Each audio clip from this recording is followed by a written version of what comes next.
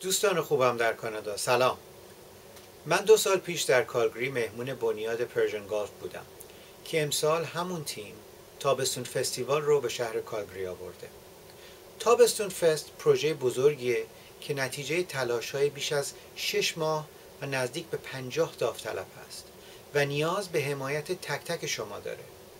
با به تصویر کشیدن هنر، موسیقی و فرهنگ امروز ایران، تابستون فستیوال قصد داره که هرچی بیشتر بتونه توجه غیر ایرانیان و ساختارهای اجتماعی کانادا رو جلب کنه.